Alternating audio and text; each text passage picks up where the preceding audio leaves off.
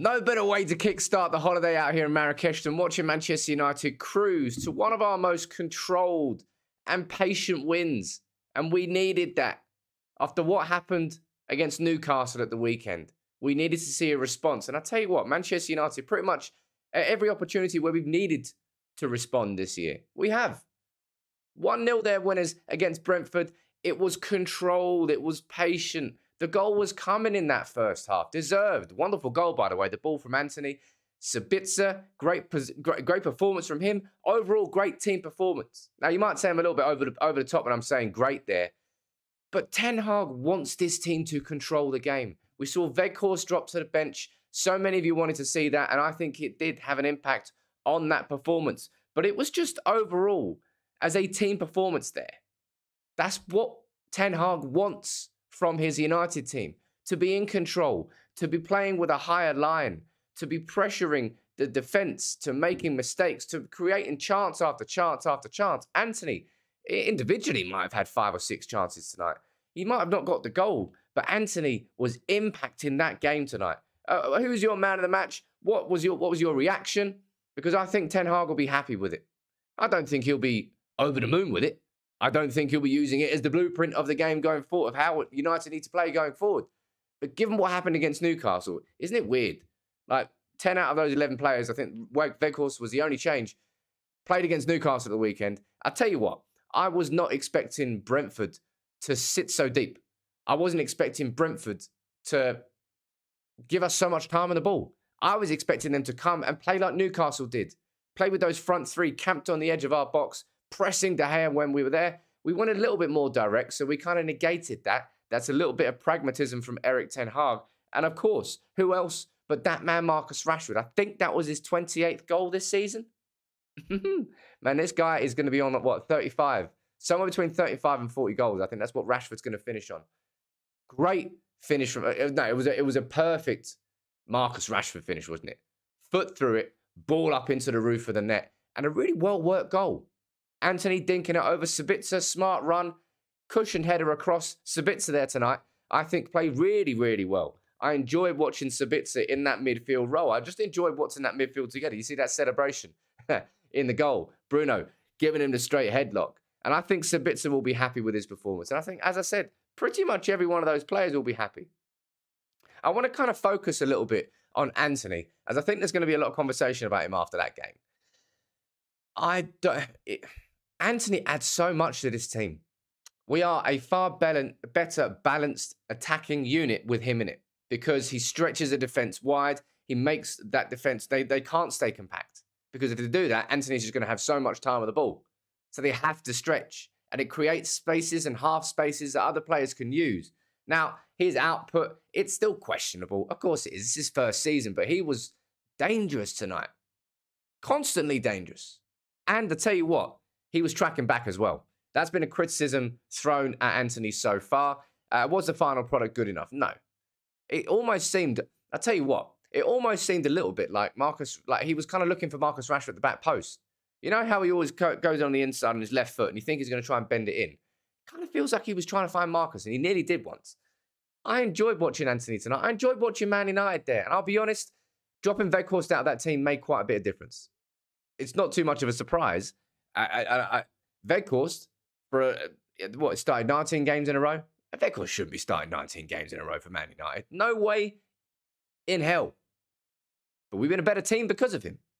However, that came to a bit of a crescendo against Newcastle. It was the right time to drop him out. Erik Ten Hag did, and it worked. And we were fluid, and we were creating, and we were pressing, and we looked like that's what United should be doing at home.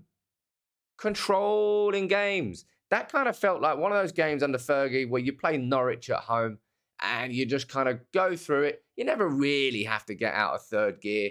You're cruising, you're creating opportunities. Your defence is doing well. At Martinez again tonight, Varane. Defensively sound. David De Gea, I'm going to speak about him later, played well. I think a lot of the control came out of the fact that Brentford didn't press us, which I'm still confused about. Was that down to a lack of fitness? Because it couldn't really have been a tactic. Somebody who I think played significantly better tonight than he did the other night, Scott McTominay, Marcel Sabitzer, our whole midfield did. As I said, I think it was because of how the game played out. Brentford, I don't know why they didn't do it, but we benefited from it and we took advantage of it. And it was that sort of control which you watch that game and you go, yeah, cool, man. That was it. That was a well-deserved 3 points from Manchester United. Happy with it. I'll tell you one player I really quite enjoyed watching there today, Bruno Fernandes. It wasn't just the fact that he was playing in a deeper role. It was, I liked his decision-making tonight. Sometimes he sped the game up. Sometimes he slowed it down. And you don't always see that from Bruno. Bruno typically, naturally, speed up, get the game, move. Get it up to an attacker as Rashford as quickly as possible. It's not always the smartest thing. I think he played well there tonight. I think everybody did. Manasseh when he came on for Luke Shaw. Hoping that's not too much of, I hope that's more of a precaution than anything. Because it'll be bad news if Luke Shaw gets injured. But look, I've criticised De Gea. But there tonight, I thought he played quite well. As I said, I think it all stems down to the fact that Brentford didn't adopt the high press. That is the way to get at this United team as it stands. In its current form, if you press United in our defence, you're going to force mistakes. If you win those first headers, you're going to create chances when we're out of shape defensively. Brentford didn't do that tonight. And honestly, it's a bit of a head-scratcher as to why they didn't do it, because it's pretty much Newcastle showed at the weekend how to beat Manchester United, and they just decided not to do it. Now, I'm hoping that Luke Shaw injury, I think he went off, he was holding his hamstring. Now, I'm hoping that isn't anything untoward because Luke Shaw's important to this team. Progression, being that inverted fullback, adding into a body in midfield, he's very important. And it wouldn't be too much of a surprise if it is a hamstring injury because these players have been playing every 3 days for, 3 months now. Kind of be more of a surprise that it hasn't happened up until this point. But Manasseh, when he came in, as I said, every man did exactly what Ten Hag would have wanted them to do tonight. And I think that's the biggest takeaway he's going to have. The players responded. The thing that annoys me is that these players stop putting yourselves in positions where you need to respond. Don't put in those sorts of performances against Newcastle. It goes to show, in my opinion, it goes to show how much of the game is up there. 10 out of that same 11 played there. Brentford had lost 1 in 16 games. Yes, we were playing at home, but Brentford were a team in form. And they really were poor tonight. But I think that's partly because of how Manchester United played. As I said, collectively as a team, a unit, defensively sound. Midfield, they were compact when they needed to be. We broke forward fast when we needed to be. It was different tempos, but it was all Man United were Geppetto, right? Just putting the strings, deciding when to speed the game up and deciding when to slow the game down. That's the biggest compliment I can give to that team tonight. And that, I think, is the compliment that Ten Hag will be giving it as well. It felt controlled. It felt patient. In that first half, there was no clamour to get the ball up towards Brentford's goal, ASAP Rocky. You just kind of felt the goal's going to come. If we just keep playing as we're playing, that goal will come. And it did come. And one was enough. I would have liked to have seen United get the second. Fred came on and Martial came on. And Martial, look, that front three there, Martial, Rashford and Anthony, is a front three that I would like to see play between now and the end of the season. We are going to be better because of it. Weghorst, he has served the purpose and he's really helped us. Would he be starting 19 games in a row for Manchester United again? No, he shall not be. But the change helped. Man United switched it. Brentford dismissed. Newcastle there tonight. What was it? 5-1 they beat West Ham. Did you see some of the goals that West Ham gave them on a silver platter with a knife and fork? What is that about? Newcastle flying. All eyes are on Spurs now. Now that's us 3 points ahead of Spurs with 1 game in hand still. It's all in our hands, this top 4 race. Play like that. Play like we did tonight against Brentford.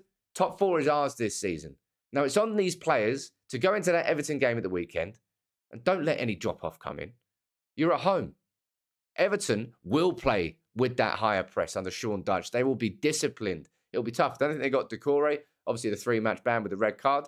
But you let me know what you think about that game there. I'm happy with it. Man of the match? I wonder if I go, Matt. I'd probably go Sabitzer. Off the top of my head, I think I'd go Sabitzer. I enjoyed watching him, and I also really enjoyed the celebration between this celebration there between Bruno and Sabitzer. Who was your man of the match? What was your reaction? You let me know in the comments below. As I said, this is going to be the studio for the next week in Marrakesh. Make sure you drop a like on the video. I'm still out here grafting. Like United were grafting there tonight. It's pretty much what it was. A grafting win in the end, but it's 3 points and a clean sheet and a response that was needed.